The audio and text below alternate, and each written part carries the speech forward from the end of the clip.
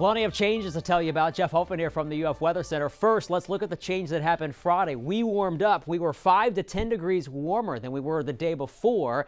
The humidity has come up as well. Notice on my muggy meter that dew point, which is a measure of the moisture in the air, was at 64. That was higher than the 50s we had earlier this week, and we're going into the 70s by Sunday and Monday before it drops again next Tuesday. We've got a big front on the way. So here are my 3 big things. There's a lot going on, so pay attention. Saturday's the best day for outdoor activities, although Sunday's still not bad. There just may be a few showers in the area. Then the strong front gets here Monday night, so probably most of Monday, warm and breezy and humid.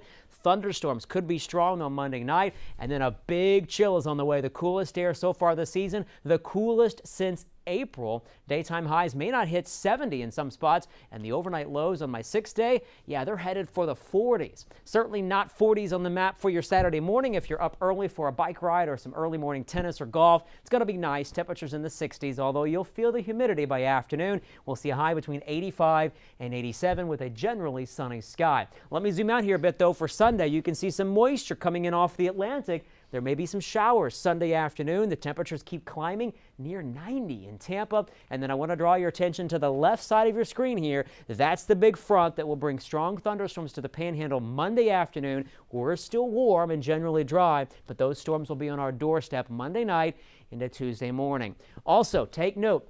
The jet stream is allowing Canadian air to spill across the border all the way down into the south and east, and it's going to hang here for a couple of days. This is certainly a shot of some almost early winter-like temperatures. It's going to last for about 2.5 days. Here's my updated 6th day. There you can see the nice weekend, but then changes start Monday, and notice that 47 by Thursday morning.